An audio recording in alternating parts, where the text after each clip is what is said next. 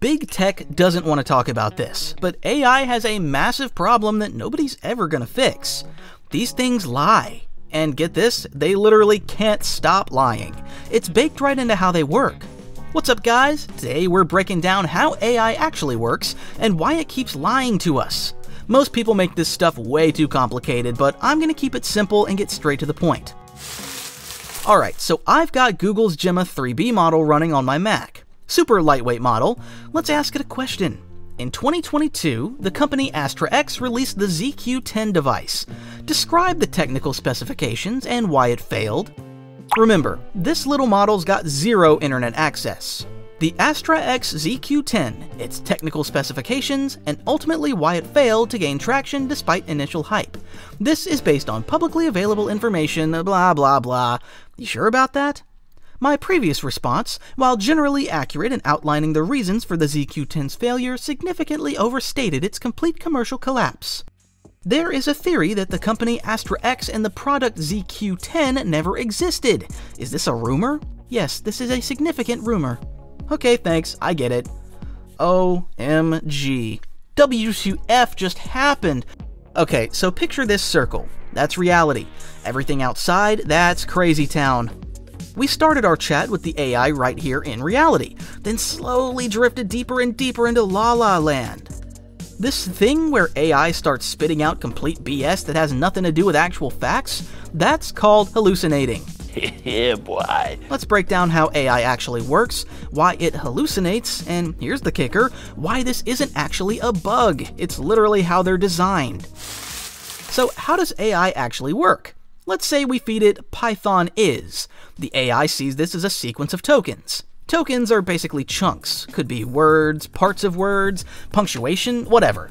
But let's keep it simple and say they're just words. The AI sees Python is, and now it's got to guess what comes next. Top three options here: language, snake, or animal. The AI randomly picks one, but it's weighted random. Each word has different odds. Language has the highest chance here. Say it picks language. Now it looks at the whole thing. Python is a language, and tries to guess the next word based on everything so far. Ever noticed when you use chatgpt or whatever, it types word by word instead of dumping everything at once? That's not for show, that's literally how it thinks. That's it, that's the whole thing. AI is just a really fancy guessing machine trying to predict the next word based on what's already there. Here's something crazy. That temperature setting in AI, it literally controls how wild the guesses get. Set it to 0, super boring and predictable. Crank it to max, absolute chaos. It's basically an AI drunk dial. Now let's figure out where the neural network gets its information from.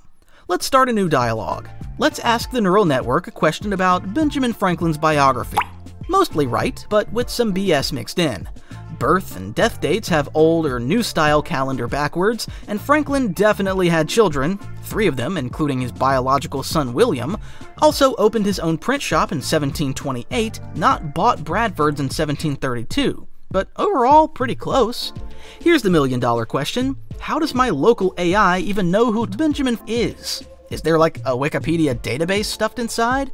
Nope. 0 databases. This model's only 8 gigs. You can't even squeeze Wikipedia into that, let alone the whole internet. Internet access? No! Is completely offline. Here's the thing, it trained on internet text but doesn't actually store any of it. All it knows is word probabilities in different contexts. But turns out just knowing what word probably comes next is enough to basically invent Benjamin Franklin from scratch. And that's the key. It invented Franklin. Made him up on the spot. This fake Benjamin just happens to be pretty close to the real one. Think of AI like that kid who didn't study for the test and has to BS their way through. Except this kid is really good at BSing. Scary good. Don't forget to subscribe, really helps the channel out. Quick shout out, you're watching History of Gadgets. If this breakdown's helping you out, smash that like and hit subscribe. Seriously helps the channel. Now, let's get into the good stuff. So we've established AI is a word-guessing machine. It doesn't know things the way we do. Same root cause for both issues. Every single AI answer is made up. When the made-up stuff matches reality, we're cool with it. When it doesn't, we call it hallucinating. This is why we'll never have AI that doesn't hallucinate. Making stuff up is literally what they do. It's not a bug, it's the whole system. The internet's full of shocked articles like, OMG, AI is lying! People are surprised AI can lie. What surprises me is people expecting it to always tell the truth. There's actually a term researchers use, stochastic parrots. That's what these language models really are, super fancy parrots remixing patterns from training data. They don't get truth versus lies, they just know what words usually follow other words. It's pattern matching on crack, not actual thinking. But wait, ChatGPT can search the internet! Yeah, true, but it doesn't think with the internet, it's just another tool it can use. Like, humans with internet access give better answers, but we don't need the internet to think. Well, most of us don't. You can give AI internet, databases, whatever context you want. Changes what it says, but not how it creates answers. The core system stays the same.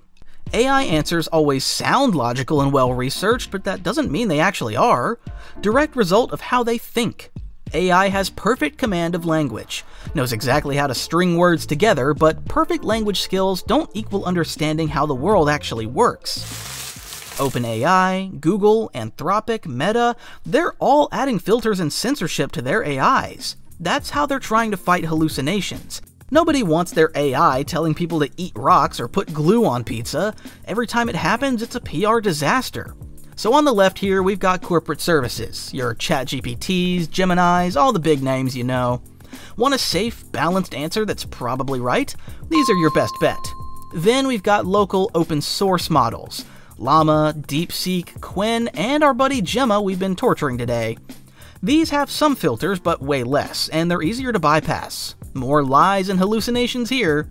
And then, uncensored models. Usually corporate models that the community has jailbroken. Hugging Face is where you find these bad boys. With these, all bets are off. Hallucinations are standard, completely unpredictable behavior. The uncensored model scene is wild. You've got stuff like Wizard LM Uncensored or Dolphin, with all safety features ripped out. Some people use them for legit research or unrestricted creative writing, but here's the thing, without filters, they'll confidently spout absolute nonsense. It's like removing the safety from a gun that shoots random facts.